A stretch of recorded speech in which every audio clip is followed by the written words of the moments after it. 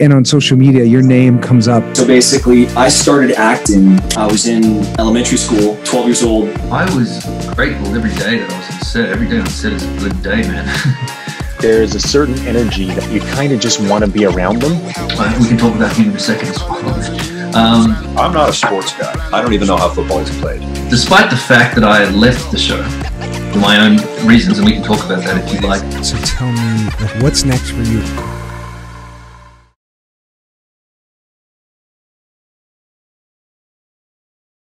Like myself. Now, I recommend, Paul, that you pin me, because what I'm going to do is I'm going to have it like this. But when if you go on one of your like long-winded kind of diatribes, frequent, I'm going to remove myself. So it's just you. But then if you don't pin yourself, you're going to be speaking to yourself and it's awkward.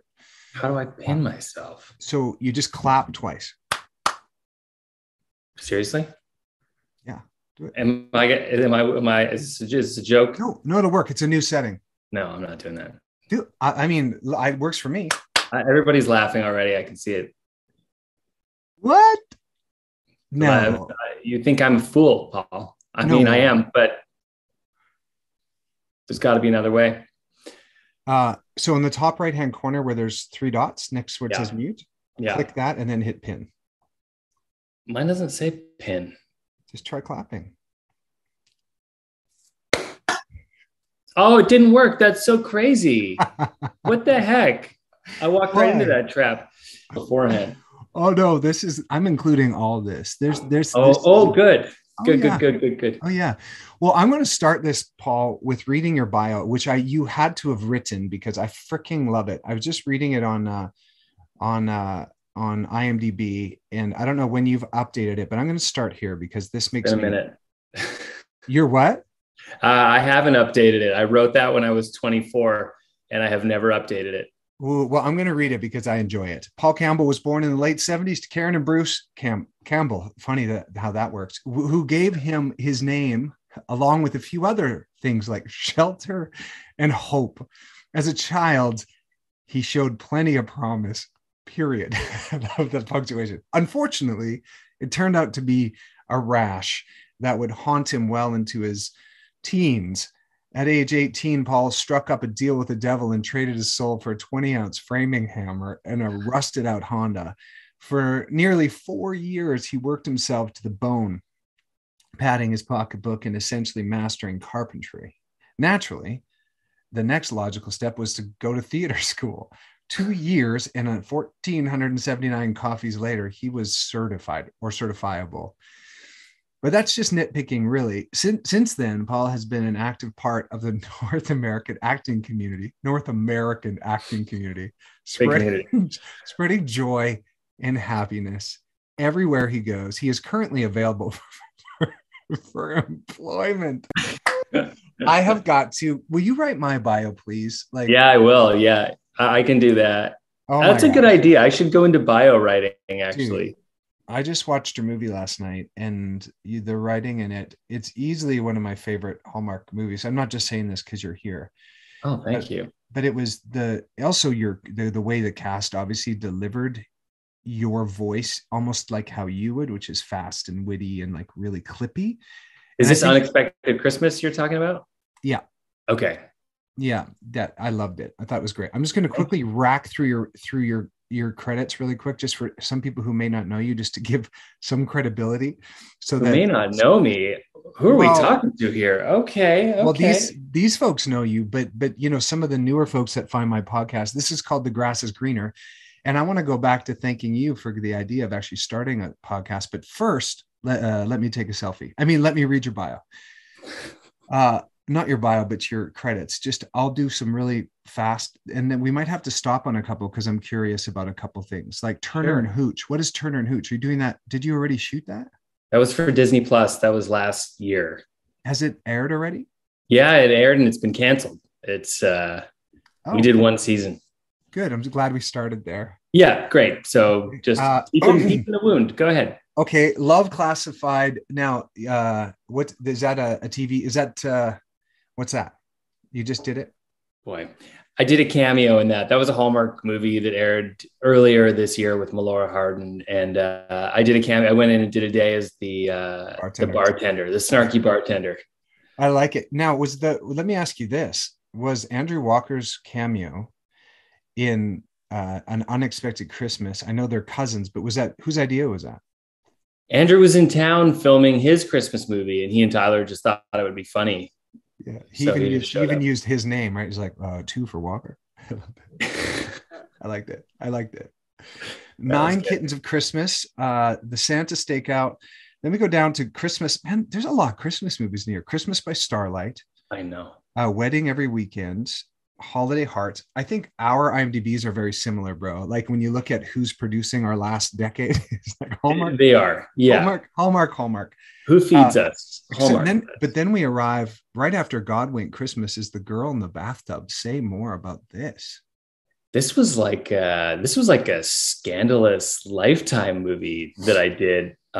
Funny story. So it was based on a true story about a young woman who got caught up in a love affair with this married man, and she had substance abuse issues, and she started to get into these sort of like dream states, and it ended up very tragically for her. And I played one of her coworkers that had some romantic interest in her, and there was one simulated love scene that was like that was in it. She was having a dream, but it was like myself, and then it was another coworker, and we got in there to shoot the love scene, and the director was like, "Okay, Paul, here's what we're thinking. So we think, you're gonna like pull off your shirt." And I was like, "Nope, I'm gonna stop you right there. I'm not gonna have my shirt off." She's like, "But it's a love scene." And I was like, "I realize that, but you're gonna have to do it with my shirt on. I work for the Hallmark Channel, and I'm not doing like." And she's like, "Okay, then we'll do it with the shirt on." So I'm like the only one with a shirt on in the movie. I was protecting my innocence there. I was protecting my innocent image. Missed opportunity. Yeah. Well, I don't know. We'll see. Perhaps. Maybe I'm saving it up for a Christmas movie. For a big movie. I'm sad about that. Let's keep going. Thanks. The Girl in the Bathtub is perfect Lifetime movie name. I think mine was like Do No Harm or something. They're all, but a Girl in the Bathtub wins. That's terrific. Did they look at the script and it was like, there is a girl in the bathtub, let's call them? Yeah, they're like, we're out of names. Well, she is in a bathtub at one point, so that's kind of how it works, I think. That's good. I like that. Okay, then we got Take Two, Sun, Sand, and Romance. So you've danced between Lifetime and Hallmark a few times, huh? Lifetime, Sun, Sand, and Romance. Take Two was for I want to say the CW. That was that. And then Sun, Sand, and Romance was with Trish Helfer. That was how I ended up working with Trish Helfer. No, that was the first movie I ever sold. That was mine. That's yours. Yeah, I produced that one. Yeah. And wasn't that one of their first like location movies too in a while or something? It was the first year that they started doing real seasonal. It was the first year they started doing summer movies. And where did you shoot? Mexico? Mexico. The Tricia Helfer chapter is really something that I hope we can get back to, because Paul and I did a really cool interview, which I have to find and repurpose for this, but and because you did Battlestar Galactica with Tricia, right? Yeah. And then her and I played volleyball against each other when we were in high school, and the same Kelly Strite from Alberta found her, and she won Supermodel of the World in 1992. Of course. And I got runner-up for Supermodel of Canada. Yeah, which was quite deflating. Still, nothing to balk at. That's I didn't get the participation ribbon. You got runner up, and I didn't even get invited to the show. So, listen. Well, it was so the best of times and the most confusing of times. That was the early 90s. I was like, yep.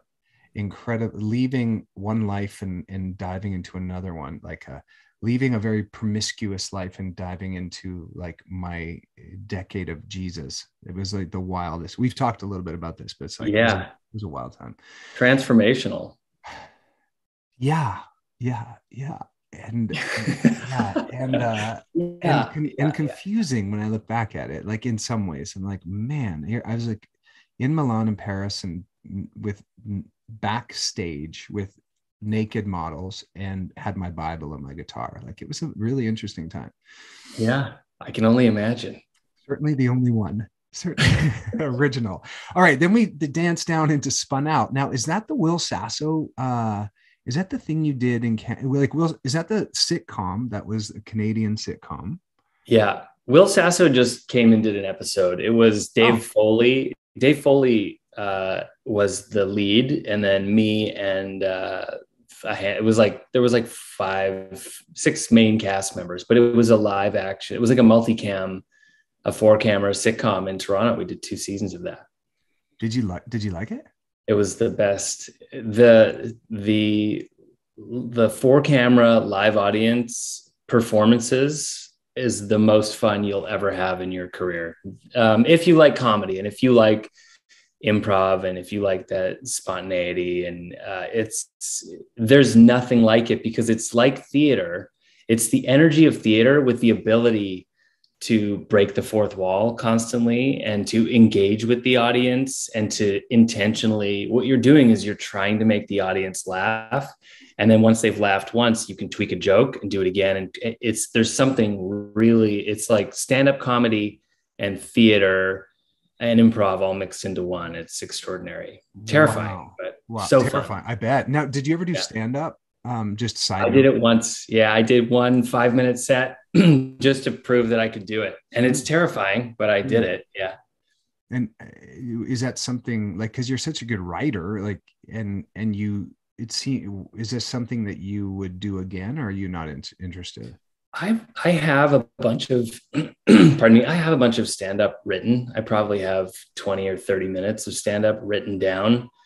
And I come up with these bits sometimes. And when I get a bit, I'll just write it down in the notebook, but I don't know where I would perform it. The stand-ups, the genesis for stand-up, like starting out at open mics and stuff, you really have to hone your craft and figure out how to tighten those jokes and make those jokes work. It's a real process. I don't think I could just get up and do 20 minutes of stand-up.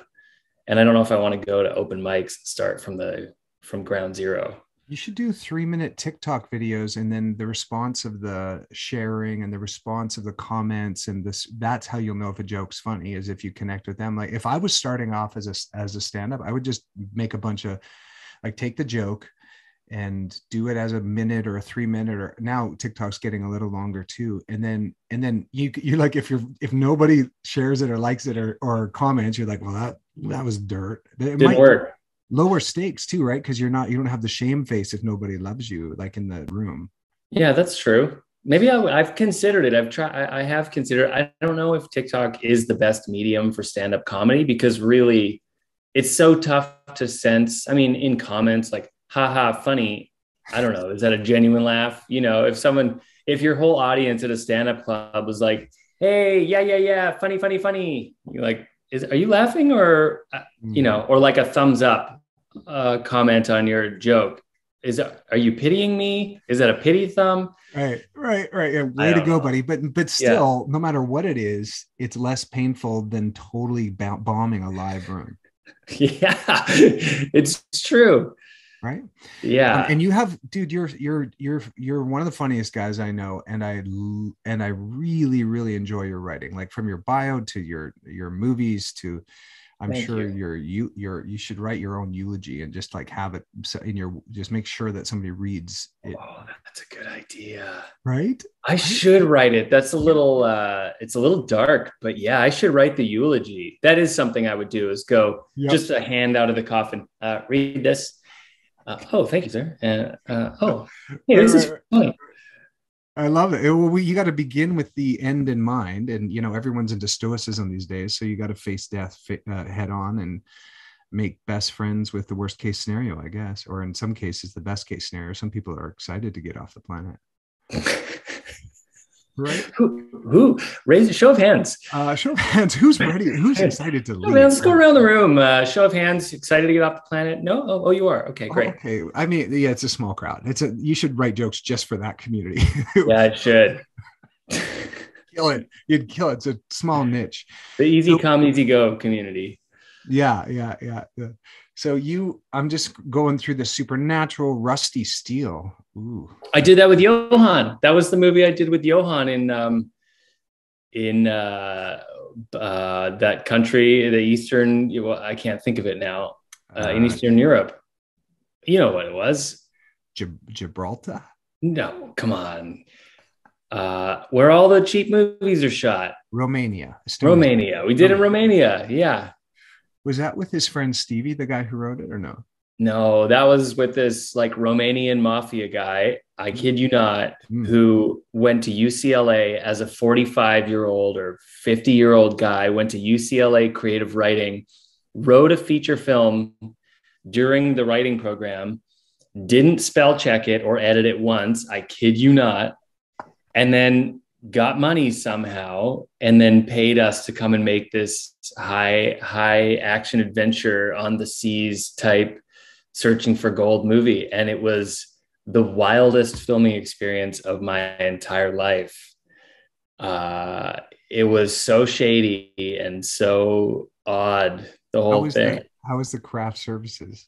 It was a nightmare. They didn't have it. There was no craft services. And all they fed everybody every day for lunch was meat. There was no vegetables. They would just put meat on the grill and they'd give you a plate of meat. Was Johan still a vegetarian at that point? Oh yes, he demanded. Well, he was pescatarian, so he demanded that they have fish for him. But there were other people on the cast and crew that were vegetarians, and they were out of luck if they didn't bring their own food. Wow. Yeah, it was wild, and it was like 95, 98 degrees. And we were out on this boat on the water for, I don't know, 12, 14 hours a day. It was bananas. Oh, man. That makes me nauseous thinking about it. I don't like any amount. You probably got sea legs after a few days, but that's rough. I'm pretty tough. So, not much shakes me. Really? What is it? What makes you so tough? Your carpentry? Genetics, just genetic lottery. People don't know how amazing of a carpenter you are. I don't think. Like, that's another thing. You could just do you could do TikTok videos of you just making things look awesome. Like when you showed me what you were doing at both your places in Vancouver, I was like, I couldn't believe it. Oh, thank you. That is one thing that I've wanted to do, is actually TikTok videos on like the most simple household fixes that people really want to be, don't think they can do, but are actually really easy to do. There's so many things that are so accessible to the vast majority of people with a screwdriver and a hammer. And I'd love to just show people, like, if your towel rack is coming loose and you've got a hole in your wall, it's so easy to fix that and not go, how do I have to call a carpenter to fix this? I would watch that because I have a toilet like holder where the one side, like it's got so many issues because my son, I was trying to train my son and be like, hey, you put the towel rack in, and now that one side is just like, it keeps coming out. So we keep making new holes, and it's just, I would watch that. And you're funny. And who nowadays you get enough movement on it, somebody will just offer you a show, and that could be really fun too. I had pitched a show to Hallmark years ago when they did Home and Family. I pitched a segment to come on and do like carpentry with Paul, and I think the show was just about to get canceled, so they didn't bite. But thank you. Yeah, I would love to do that. It's such a passion of mine. And so how far back does this acting thing go? 2009, 2008, 2004. Battlestar Galactica is the 2004. That was a few seasons, right? I did the mini series, and then I did 2 seasons. Yeah. Days of Our Lives. There you go. Oh, you know what that was? What? So that's a really funny story. The reason that I ended up leaving Battlestar Galactica is because I booked a pilot called Nobody's Watching. And for those of you who don't know what a pilot is, they fly an airplane. jokes. It's what they call the first episode of a TV series when they're making it. It's like a test. It's a test episode. So they'll make a test episode and see how the audience responds. And then if the audience overwhelmingly gives it a thumbs up, then they'll turn it into a series. And this was a pilot that I did for a guy named Bill Lawrence for Warner Brothers at the time, before Warner Brothers became the CW. It was a multicam in front of a live audience pilot. And my co-star and one of my very closest friends to this day was Taran Killam, who ended up going on to Saturday Night Live and a bunch of other things. I was 24, he was 22, and we were these like two kids that had never done anything like this. And we did this pilot. It turned out really, really well. And the idea was, it was these two guys from Ohio who are sick and tired of all the nonsense they're seeing on TV. So they get hired by Warner Brothers to make their own show and live on a soundstage while they make their own show. That was the conceit. And the pilot didn't get picked up. But Bill Lawrence, who was the showrunner on the pilot, the creator, he was like, I don't think we're done with this yet. And this was just at the time that YouTube had started. This was right around the beginning of YouTube. And he said, we made an agreement with NBC.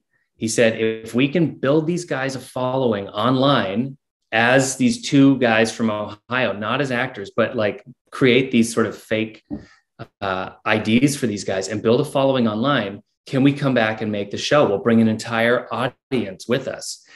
And so it was Bill Lawrence's goal to get Taran Killam and Paul Campbell on as much TV exposure without anyone knowing that we were actors as possible. So one of the things was we appeared as extras in Days of Our Lives. And there's an episode, we had an agreement with the director. There's an episode where we're pretending to be waiters, and we're heavily featured as like these two guys who are having an argument as waiters in the background behind the scene, the real serious scene that's going on. And you can see the camera kind of cutting to us, and we look directly in the camera at times.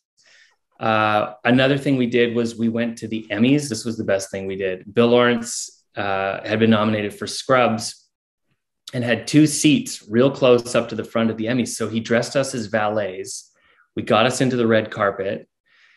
We got into every interview behind Steve Carell. We got on camera, peering over Steve Carell's shoulder, waving into the camera. You see us in all the interviews. And then we're sitting in the Emmys amidst a sea of black tuxedos in our red valet outfits. And this guy, John Cassar, wins the Emmy for Best Director for 24. And as he stands up, we're standing right behind him. And we stand up clapping these two valets. And it's on the live broadcast of the Emmys. You can find it somewhere online. So we did 10 of those things where we were just all over TV, and then the show never ended up getting picked up, but we had a year of just dumb stuff like that. It was really fun. That sounds amazing. So the creator of that, did he create Scrubs or? Yeah, he was the creator of Spin City and Scrubs and then Cougar Town. And now what's the one with Sudeikis that he's the coach? Barry? No. Oh, you're kidding me. Yeah, it's Bill Lawrence. Yeah, that was his. Yeah, the mustache. Yeah. What? I know. I my love brain it. is I've seen it so today. many times. It'll be in the chat here really quick. So now, is that why you didn't sign the extra time and contract for Battlestar, because of this thing? Kind of. Do we get time for another quick story? Yeah, of course, man. Of course. So that pilot, I had booked that pilot after we did the mini series of Battlestar Galactica. And then when the producers of Battlestar Galactica found out that I was going down to LA to do a pilot, which would have potentially taken me out of contention to be in season 1 of Battlestar, they said, what are you doing? How come you're not, sticking around? And I said, you don't have me on a contract. They didn't have any of their actors below like number 7 of cast. They had 13 cast members, but they only had 7 on contracts. And I said, I'm not on a contract, and this is a huge opportunity. And they said, okay.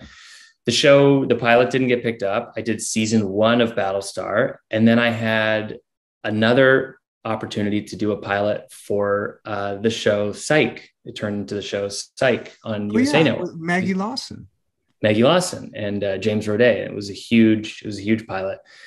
And so we were just about to start season 2 of Battlestar. And I got this call, do you want to come down and test for this pilot? And when you're testing, that means you're one of 3 choices for that role.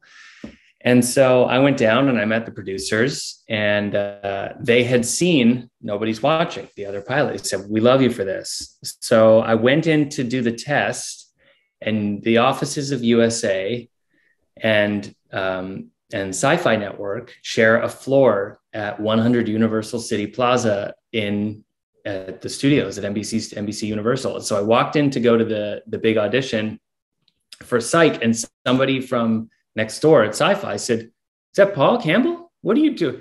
Battlestar Galactica, what are you doing here? And I said, oh, I'm actually walking next door to audition for this other show. And they went, well, that's interesting. So I did my audition, and I had about an hour break before I did the final big audition for all of the producers and all of the network. And I got a call from Ron Moore, who is the creator of Battlestar. And he said, hey, I heard you're over at NBC in Los Angeles right now. What are you doing there? He said, well, I'm testing for this show. And he said, we have season 2 of Battlestar about to start. I said, well, I'm not on a contract. And he goes, okay, I'm going to offer you a full contract for 4 years. I'll offer it to you right now over the phone, 4-year contract at a really dumb amount of money, about 4 times as much as I was being paid.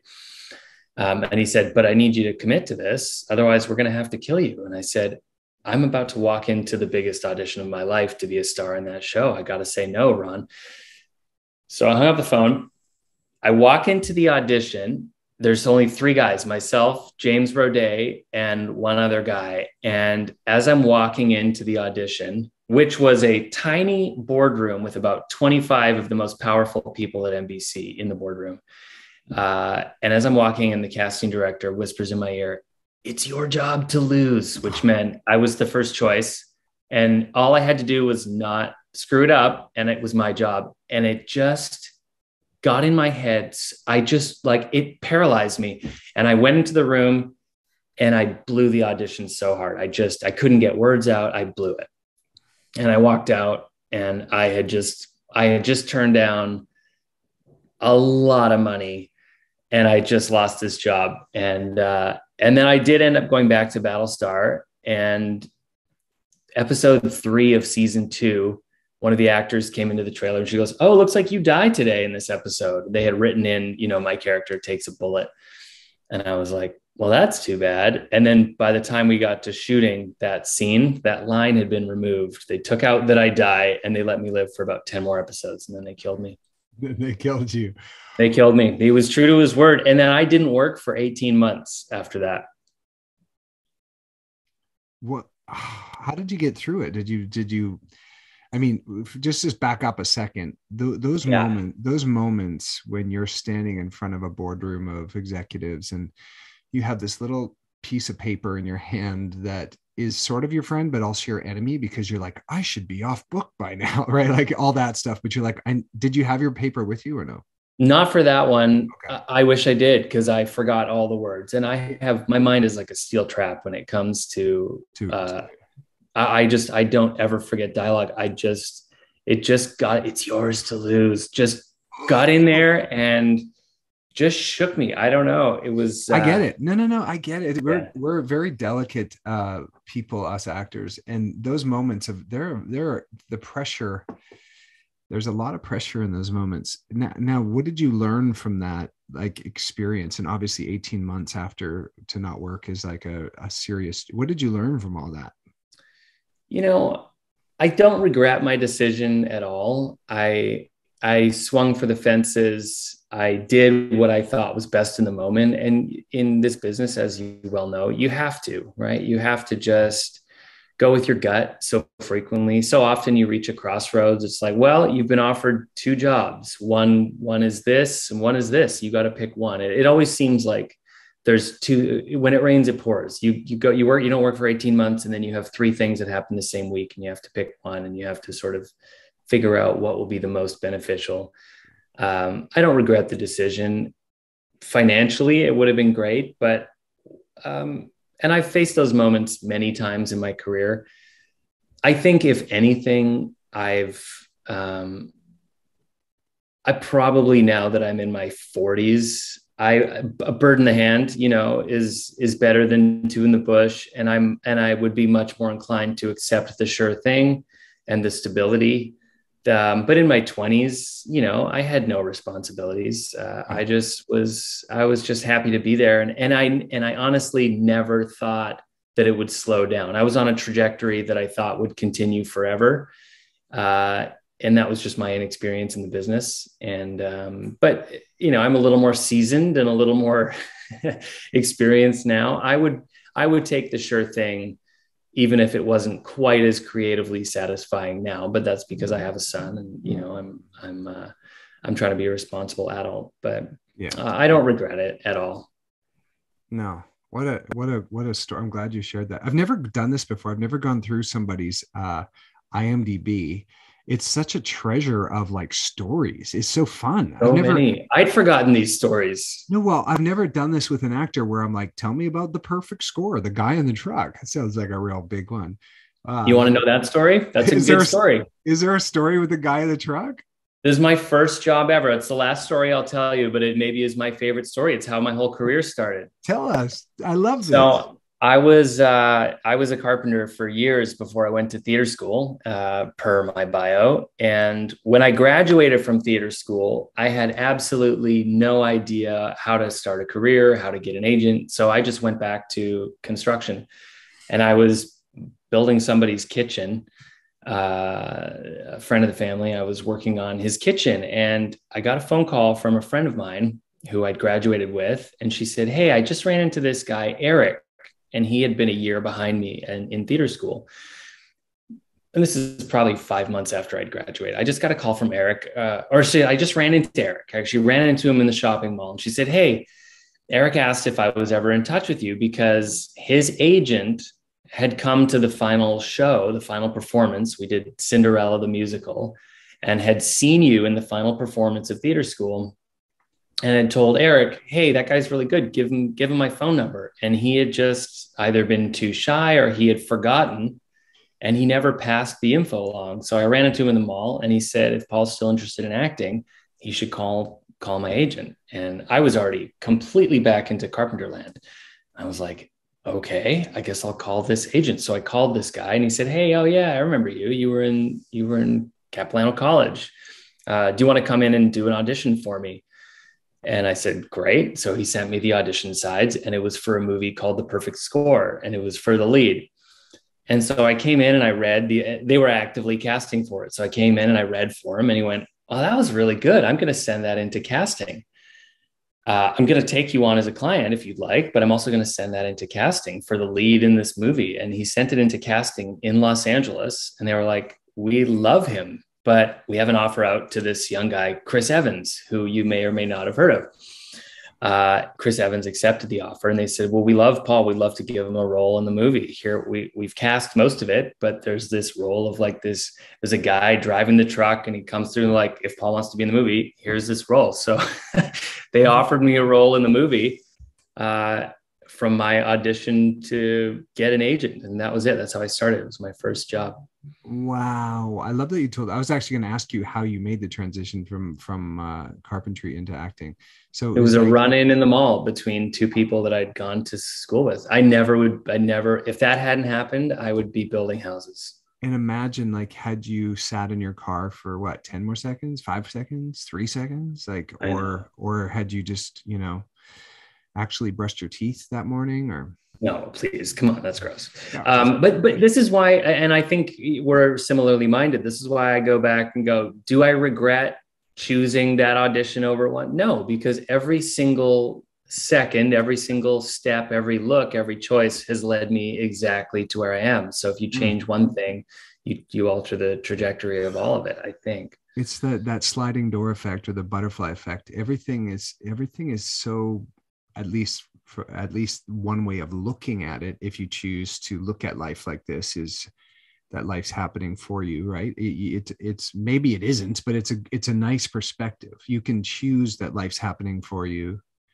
not to you. Jim Carrey has a really famous speech. I think he's delivering it to a college or university, and he's like, I don't know if life is happening for me, or to me, but I choose to believe that life is happening for me and I'm not a victim. But it's just like a choice. It's a choice that all these things are actually working for you in a beautiful way, rather than like, oh, I missed that thing. And then like, it blows my mind, the opportunity that there is in perspective. Yeah, I agree. I think that's a really interesting perspective. The Jim Carrey quote. I think we do get to choose, if we want to go deep. I think we do get to choose what this experience is.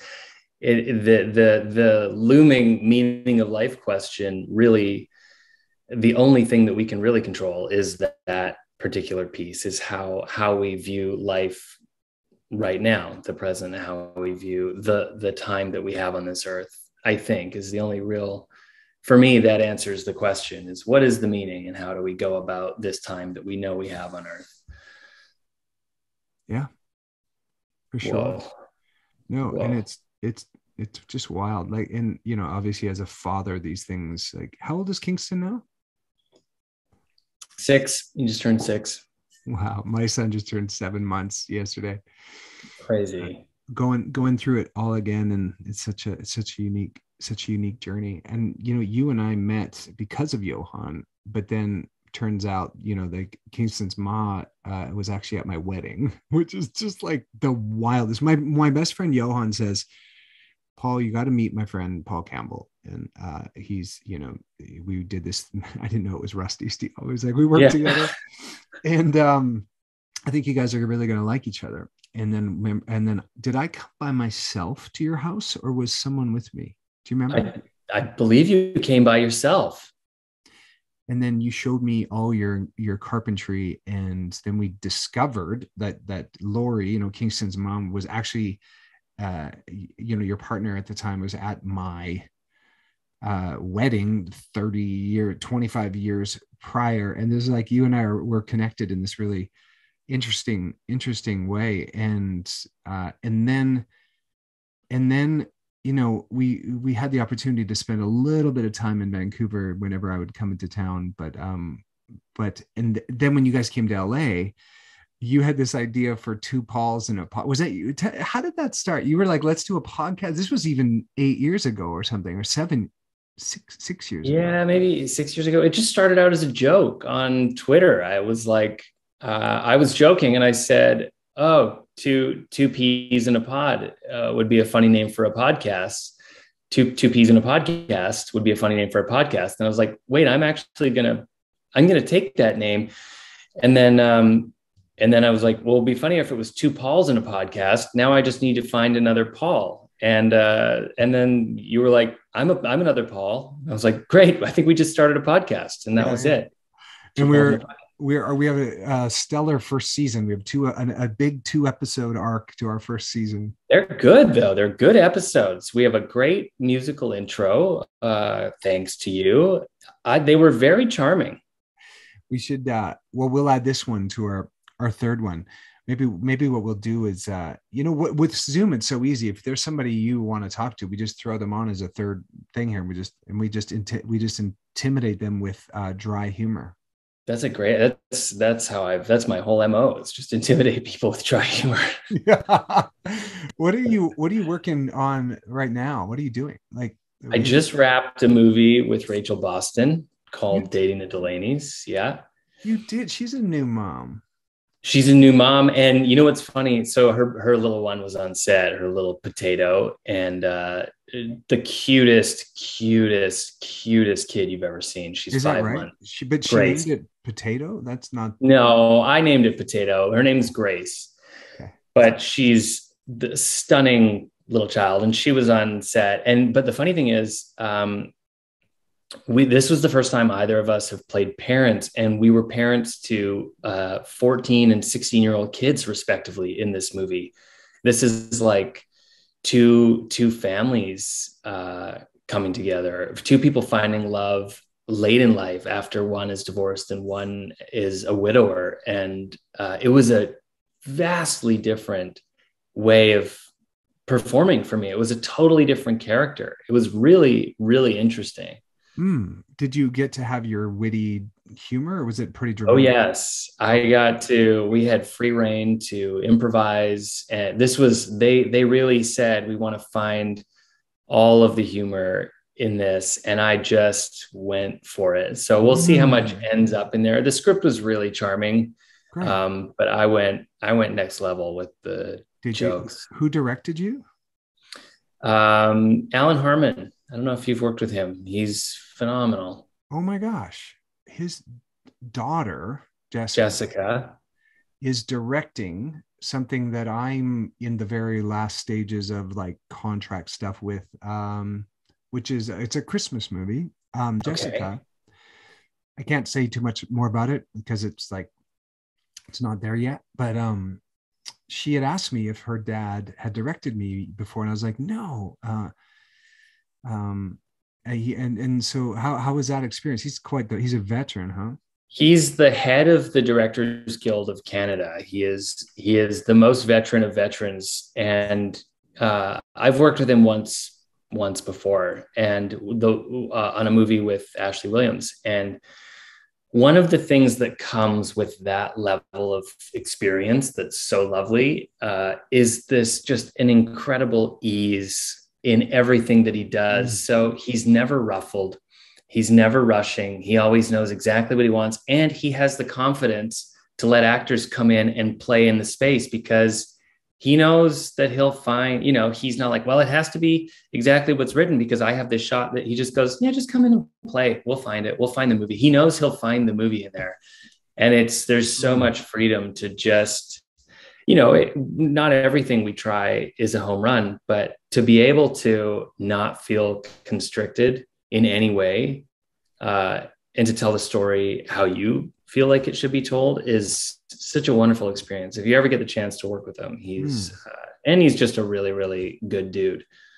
Is he his daughter's really dry and sarcastic, and is he like I've that? never met her. I don't know. She just directed another big one for Hallmark, a tennis movie that was Okay. produced by Venus Williams, I think. Oh, is that right? This movie's I not think for so. Hallmark, but it's something that's Ooh, the yeah. guy in the bathtub. It's called no, it's two guys in a bathtub.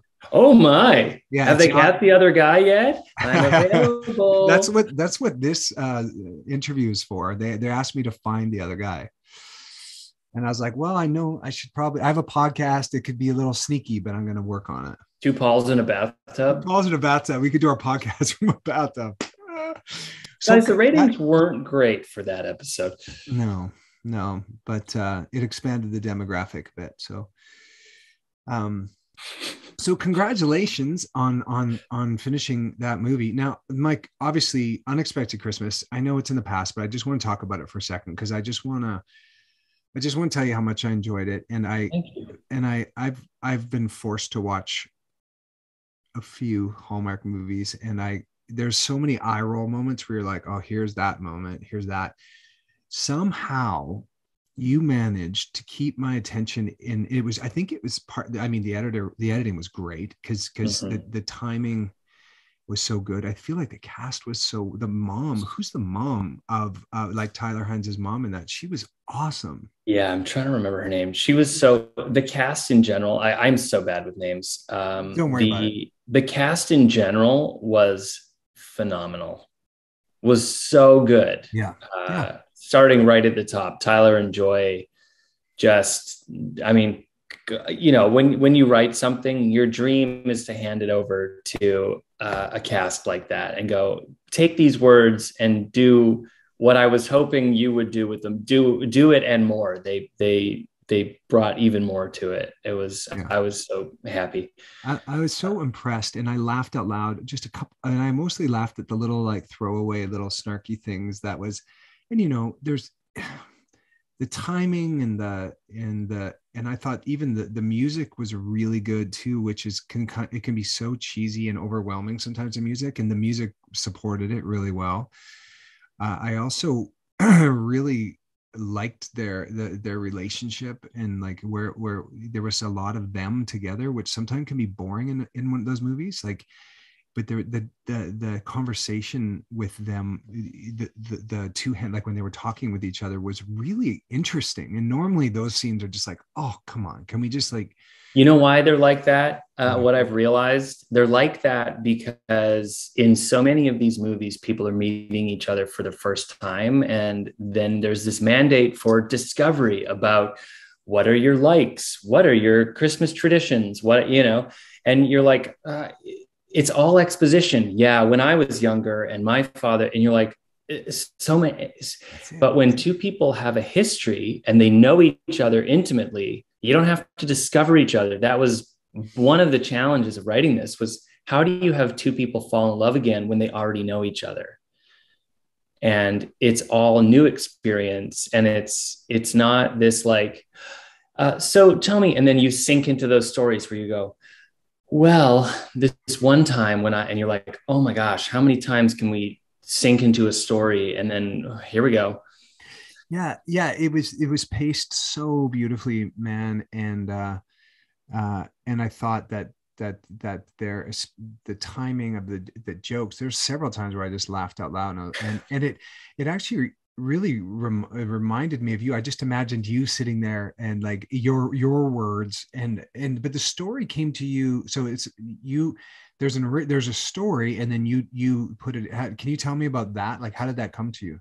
Yeah, so this came to me as a rewrite originally, and there was a guy named Greg Magoon who had written a script originally, and then I think there were a lot of elements to the script. It was a completely different story. The concept was the same: two people pretend to be together for the sake of the family for the holidays, but in his story, it was her family.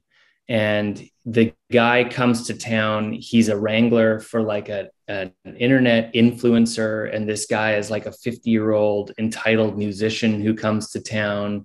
And somehow, you know, she gets dragged along. And then the musician is kind of matchmaker for these two and makes them fall in love.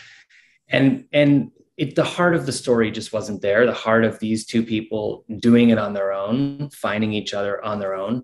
It wasn't really there. And then when we were talking in early talks about how to sort of start over with this story, one of the things that came up was, let's tell this from the male perspective. We don't really ever do that. Let's have the guy be the reason that the relationship fell apart. Have him be the one that's insecure and deal with like gender expectations and stuff like that. And like, you know, and masculinity and what it means to be a man and a provider. And let's actually have somebody really suffer with those issues, which is something that's really, really common, but we never, you know, typically at Hallmark, it's like, there's a man's the man and the woman's the woman, but we're like, let's give the guy some of the more traditionally female insecurities. Mm-hmm. And so it was so freeing to just go, okay, we started from scratch, building the story. And a lot of it, like having to justify why they would go to the lengths that they did to conceal their relationship for the family. A lot of that, you're working backwards from it. You're going, I have to build a world where we can justify this. We know what the concept is, but if it's not rooted in real pain and real stakes, it doesn't work. So the deeper his insecurities, the deeper her need to have this work. And I think that's why you find it really poignant at the end. And you go, you really root for these people because you build it so deep to justify why they would do this in the first place. And ultimately, when they do come together, it's so much more rewarding. Yeah. And would you ever, I mean, when he finds it actually made me nervous when he was trying to to write the script for the Christmas speech for the governor. I was like, and then he kept never not having anything on the page. It actually made me uncomfortable. I was like, come on, you got to write. Don't go. Come on, man. You got to pick it up here, bud. I liked it. And now, do you want to direct, or do you want to could you see yourself directing? I think so. I actually don't know the honest answer to that. I think there are, I like being creatively in control. It's still, I feel like I'm such a ways off from the technical side of it. And I don't know how quickly I would pick that up. I feel like I'd have to really pour myself into it. I'm also, yeah, I think I would like to. If I'm being honest, it's daunting to me.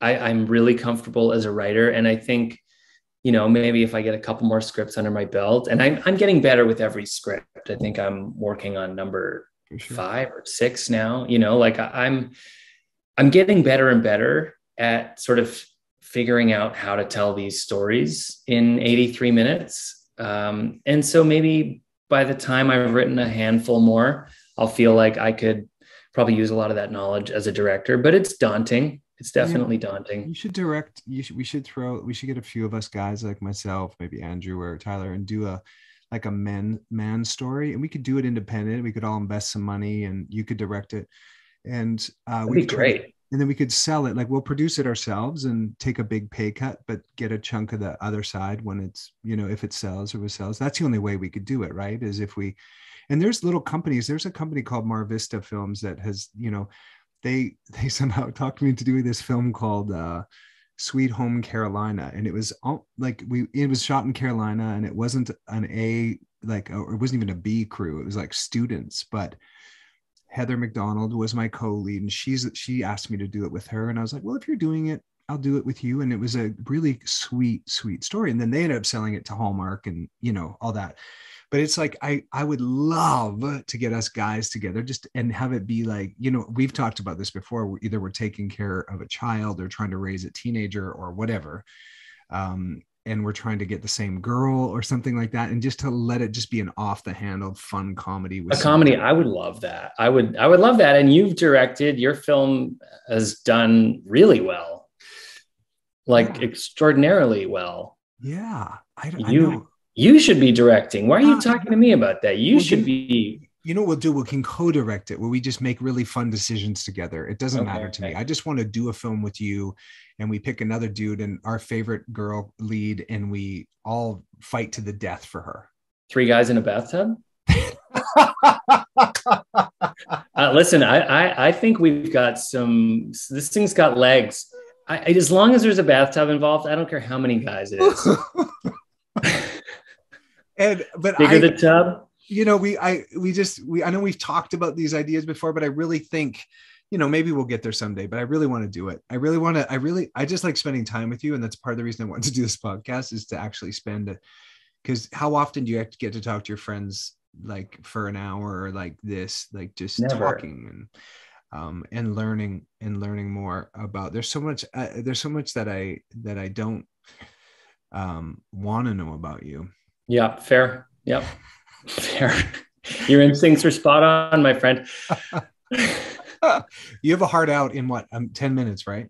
Yeah, 10 minutes. So so what are you working on next? Are you writing new stuff? And I'm dead serious. I want to see you do some stand-up, and I also want you to do some do-it-yourself fix-it stuff, because nobody knows how to put their towel rack back in. And what else other than those 2 projects I pitched for you to do for yourself? What else are you working on? I've got a lot of irons in the fire. I've got a lot of things that I'm looking to develop. What's going to happen is they're probably all going to take off at once, and then I'm going to be in big trouble. But I've got, a half a dozen different ideas that I'm putting together. And we'll see. I'm happy to take a little break this summer. I don't know.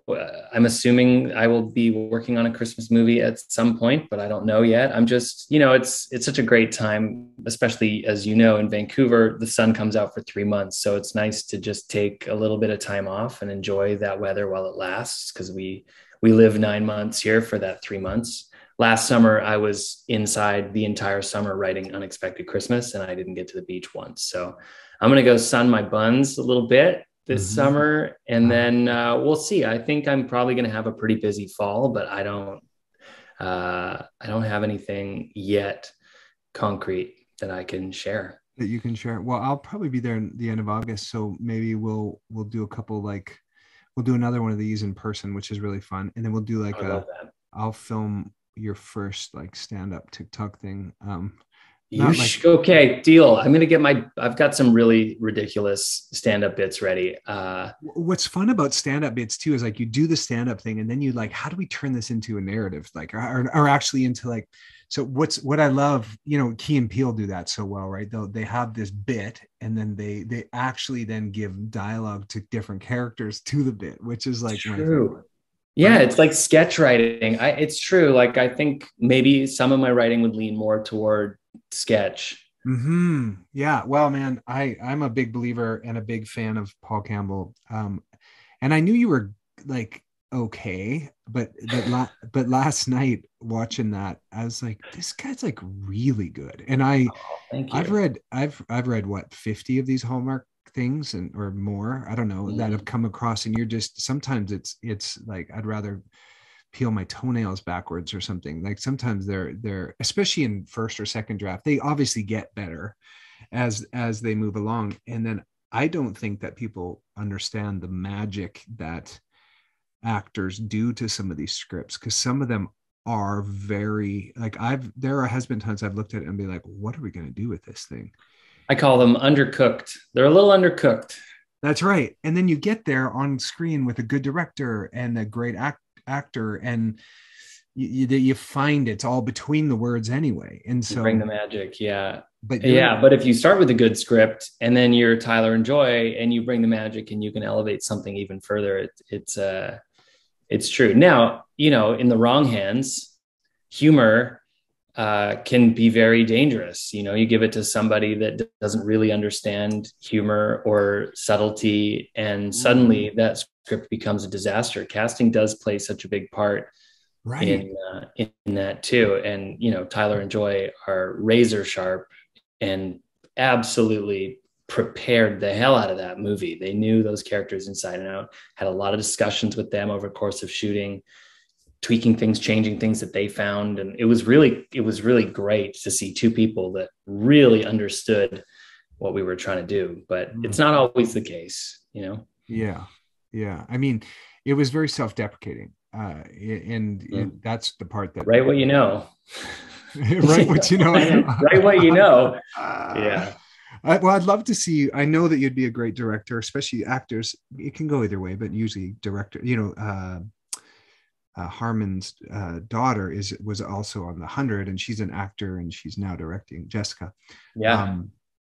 I love that. And so you can't share. So there's some things that you have a bunch of producing credits on your thing. Well, well, I have a couple, but the network is not willing to do producing credits anymore. So the credits I've had were as writer producer, and they don't want to do those deals anymore. Wow. That's not fun. I know. They think it hands too much control over to any one individual. What's that other movie you wrote and you actually acted in it that I came to your Christmas by Starlight? Was that? No. Yeah. That wasn't called Christmas by Starlight? Yeah. Who is the actress? Kim Sested. Yeah. That's the name of it? Yeah. It was originally called A Starlight Christmas. Okay. And then they changed it to Christmas by Starlight. No bathtub. And the Christmas in the bathtub. That was the first script that we wrote, actually. That was the first one that was ever fully. Yeah, we wrote it together. That was the first one. The previous one, Sunset and Romance, I had produced, and then I wrote a bunch of the dialogue. But Christmas by Starlight was from the ground up. That was an original, and then we wrote it on spec and sold it. We just sold them the script. You guys did together because you had done some other projects together, right? Yeah, 2 others. Yeah, she was great. That was a fun outing there. I think it was like in high COVID too, and we were all standing next to each other and be like, "Are you the one that's going to end my career, my life?" Yes, I am. My life. Yeah. Hello. We're all on. Right. We were all in bubbles. Like I was on One Calls a Heart. She was in something. You were in something. We're like, do we bring our bubbles together and risk? Like, do we merge bubbles here? That was an intense time. Well, if someone wants to follow you, Paul, where they can see your stand-up and your do-it-yourself fix-it stuff. Where can people? I want to make sure you get out on time here. Well, I'm thanks, pal. I'm on Twitter sometimes. I'm the Paul Campbell on Twitter. On Instagram, I'm official Paul Campbell. Nope, Paul Campbell official. Paul Campbell official on Instagram. And believe it or not, I do have a TikTok account, which I don't think I've ever posted a single thing, but it's If These Walls Could Talk, TOK. And that's probably where I would start posting my stand-up, If These Walls Could Talk. I love, dude, you have to do it. And it's just, don't be a perfectionist. There's a, and as you're growing, believe it or not, you got to put 2 or 3 up a day. And so what that means is like, you literally put the camera on yourself and you're like, people have trouble with this, right? And then you kind of turn it to the towel rack and you're like, let me show you. And then you set your camera up and you just do it. Like TikTok is under production and over distribution. Right. Sounds like a big time commitment. I don't know. Less of a time commitment, because you could shoot that video in a couple minutes if you don't overproduce it. Right. You just do it in real time. Just be like, or just even share, like grab the thing and he's like, all you got to do is do this. And as you grow, you could do a few videos that have more production, but it's a numbers game on TikTok. Content. It's just content. And something strikes with someone, then they push it out. But it's my stuff is growing there way quicker than Instagram. Instagram is like a turtle. I can't even budge Instagram. Well, maybe I'm going to become a new TikTok sensation. And just bring your dryness and your humor. I would watch it because I struggle with my towel rack. It's right. DM me. I'll get you set up with your towel rack. I know exactly the hardware you need to use for that thing. Do you? It's right next to the bathtub, ironically. So no, I know exactly how to fix that for you. It's right next to the bathtub. Send me pictures. Well, buddy, so we didn't get into some of the personal stuff, like, pain and emotion and what you're the most afraid of. Actually, what are you the most afraid of? Falling down an up escalator indefinitely. Ooh, ouch. Yeah. Oh, that of course your answer is that quick. Wow. Just perpetually falling down an escalator that's going up, and you're in a cycle and you just never leave. What a life. What a horrible, how do you even go to the bathroom? That sounds like the worst nightmare ever. Right? Yeah. Now that's going to be your fear. Good luck sleeping tonight, pal. No, I can sleep. Because I have other fears like that are like having to go to the bathroom forever and never being able to. Yeah, on an escalator. Or on the escalator. That's even worse. What do you love the most? My son. That's easy. That's too easy. He is a ball of joy. He's a little clown. He's so funny. He's got a wicked sense of humor. We laugh and we laugh and we laugh. And we have joke wars where we make up jokes. We just, and then we rate them. We give each other points. They range anywhere from 0 to 10 million. And we just go, okay, joke off. And then we just start making up jokes and puns and stuff. And we'll go for an hour just making up jokes, trying to make each other laugh. It's really just set up a camera and cut that into every joke is its own little thing. That's I should. That's the account. There you go. Here you go. The joke wars. Joking off with Paul Campbell. There you go. I like it. That's you. And for TikTok, you should just set up set up a wide and then coverage on you and your son, like a bunch of old iPhones, right? And then just hire an editor in Fiverr to cut it into TikTok 1, 2, 3 minute things, and Bob's your uncle. Oh, that's so good. It costs nothing, and it actually will make people laugh. You'll be doing the world a service. You're hired.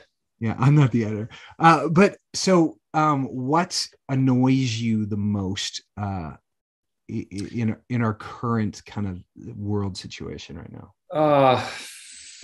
You want to get into this? What annoys me the most is, I think, honestly, it's like anybody that is unkind, that is unkind for no good reason, just people that are not kind to each other. And that's so encompassing of so much of the stuff that we're constantly faced with in the news and in a war in Europe happening. And, like Why are we not being nice to each other? Why are we not listening and respecting each other? Listening to each other and respecting each other. I'm so frustrated with it, and it's so counterproductive. It drives me nuts. Yeah, I get that. I get that by some of your Twitter responses when people are being cruel or mean or unusual to others. I got no time. I got no time for that, man. No time for shenanigans. Your responses, though, like there was one you wrote. I can't even remember, but it's what everybody was thinking. You were willing to say what everybody was thinking, and I was like, yes. I think it might have been around the Million Moms thing with Hallmark. It might have been something around that. The homophobes. That it just cracked me up. So it's cracked me up so much. I'll take those. I'll stand and take those people down all day. I got no time for that. I'm a big believer that in love is love, and love in all forms is beautiful. And if you have a problem with that, I got a problem with you, and I'm not afraid to say it. Yeah. Yeah. And even risking your, putting your, and that's what I love about you. You're able to put yourself at risk of being canceled or whatever, because of what you believe. You're like, I'm rather going to say what I really feel here rather than play it safe and shut up. So I appreciate that about you, man. Thanks, brother. Yeah. I'll let you run so people can follow you. And if any, this world, the majority, I'd say, of the people that watch this podcast would know and love you already from Hallmark. And I can have like the biggest celebrity on my podcast. If they're not on Hallmark, it does 1/4 as good. Like I've had some folks on my podcast, I was like, oh, this one's really going to get out there. And then compared to like, it's funny. It's like my audience just loves folks like you. Hallmark fans are the best fans. I think we've proven it time and time and time again. And they truly are the most extraordinary and the most loyal. I think it's why we love doing what we do so much, because the fan response and the support is just outstanding. So yeah, I'm not surprised that when you have Hallmark people on, they eat that up. They do. Yeah. Well, it's a joy to talk to you, man. And congrats on all your success. And we'll do this again when I come to Vancouver, and I am going to repurpose our old podcast because I enjoy speaking to you, man. I miss you.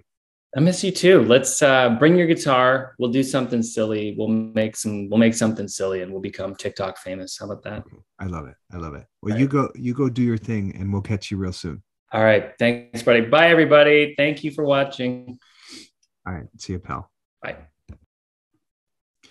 Well, that was Paul Campbell. I hope you enjoyed that, and thank you for being a part of this podcast. And you're probably here watching this on YouTube. You can subscribe if you haven't yet, and also if you're on iTunes, you can hit the rate and subscribe and all that.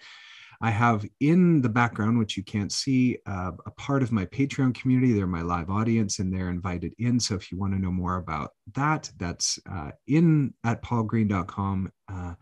There's all that goodies and all that information. But until I see you again, please remember to be kind and gentle and tender and loving toward yourself in your thoughts, on purpose, and make that choice that life is happening for you and you're not a victim. It's a little more fun to live that way.